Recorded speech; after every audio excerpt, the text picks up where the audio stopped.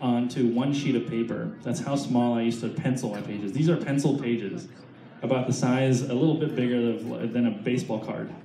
I don't do that now because it would just make me go nuts. I can't.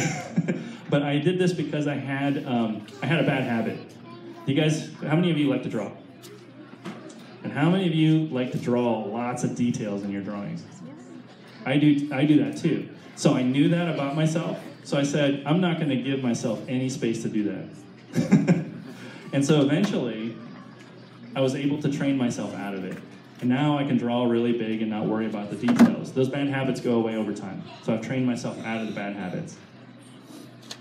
So my desk generally looks kind of like this. I have like a pair of scissors. I actually cut and paste a lot, or cut and scotch tape panels. I'll like move things around. It looks like I'm putting together a collage or something half the time. When I write the scenes, I actually write, I have two things that I do. I write the dialogue, and I also do the panel layouts and things like that. Oh, there's another thing, design. So character design, set design, concept design. But what I often do for dialogue is I just write the dialogue bubbles without saying who's saying what, and if I can't tell who's saying what just by reading it, then something's wrong. So this is actually a really good test. If I'm reading this and I can't tell who's saying something, that means I'm saying that, not the character. So if you're a writer, this is a tip. Try this exercise, and if you can, you listen to somebody talk and you know that that's that person, then you're probably on the right track. And trust me, most of the writing that I do just sounds like me trying to work out the story. And that's what you don't get to see. You don't see that. My editor does, so they know I'm very human and that I make a ton of mistakes. In fact, when I do each of the books, I give myself enough time to draw the book close to 10 times, because about 8 to 10, I need about 8 to 10 chances to do this, because I know that if I give myself 8 to 10 chances, that gives, all I have to do is net, 10 to 20% success. So basically, I used to play I like baseball, and so that means that all I have to do is like bat 100 and 200. That's the expectation that I get. If I'm doing great and batting 300, like Hall of Fame style batting, that means then 70% of everything I'm going to do is going to get thrown away at Hall of Fame level work. That's how I feel. So this is what some of the concept art looks like. Some pages. Here's a font that's based on my handwriting. I plug that in, do a lot of rewriting there. I do detailed line work over the blue line printout. So I do 2 blue line sets, and then I do a final with a graphite pencil over the blue. And scan that back into the computer and then get rid of all the blue, and it looks like this. So from that to that, and then we color it in Photoshop. Add the mood, lighting, and things like that. So the painting in Amulet's a little bit different than most painting you've probably seen, because a lot of it is light-based painting. I was a cinematographer, director. I worked in film. I actually used to code in a 3D program called Maya. I used to do mail scripting and things like that to like make lights do certain things, and shaders and surfaces and things like look cool. So I actually apply a lot of that knowledge to this. So even if I'm in a totally different workspace and I was working in 3D, that all comes back into play here. Like I used to work with architects, so I actually learned a lot about graphic design there. So a lot of my panel work layout is based on things like a lot of architects used to tell me, where I basically try to make sure that none of these lines ever line up with any of these lines, so that I'm not sending you to the wrong place, things like that. So you can learn all sorts of stuff. The more varied your experience is, the better. So for those that are writers, like that's my biggest tip to you is just go try and experience different things so that you can learn about them and then bring them into something, and then it'll feel fresh and it'll feel really different, and maybe it'll be something that just changes the game completely. And that's what I'm always looking to do. I actually don't read a lot of comics, not because I don't like it, but it's just that's where I work. I work in comics. So I'm often reading just nonfiction, I'm watching sports, I'm doing all sorts of other types of research, bringing it into comics. I'll read comics every now and then. If I see somebody who does something fantastic that I can't figure out, I think it's the greatest feeling in the world. I love it. It's awesome. Okay. All right, so again, I wanted to be a ride designer as a kid, so I saw the opportunity to make that happen in the comics. So Amulet should feel like a ride. Does it feel like a ride, you guys? Kind of like a roller coaster?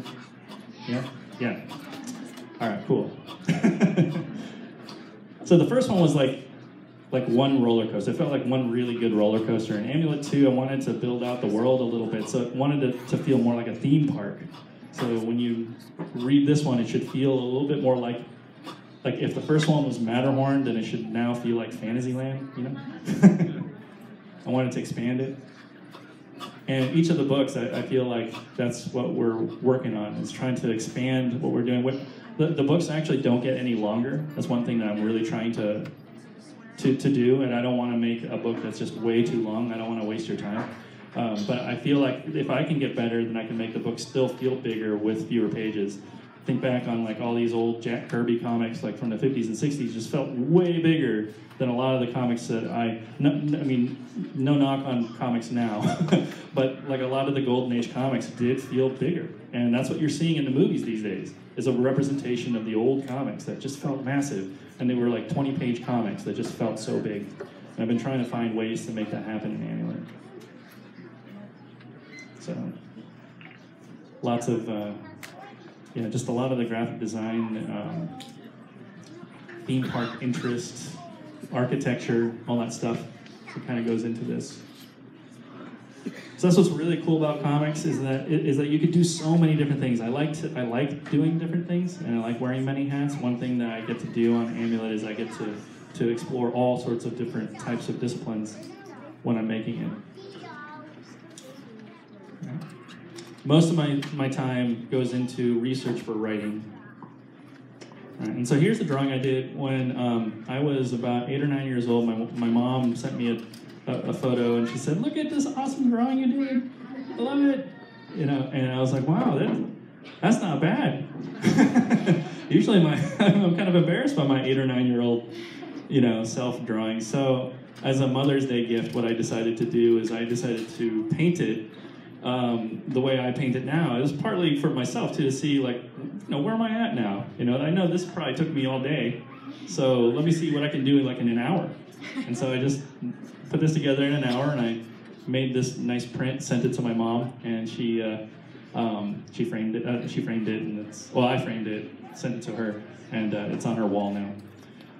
But what's good about seeing something like this, if you're someone who is 8 or 9 years old, if you draw anywhere close to this, then, and I hadn't even focused on drawing. My life I've been doing all sorts of stuff. I had to go through this weird path to get back into comics. If I was focused on comics, I would have been able to draw like this a long time ago.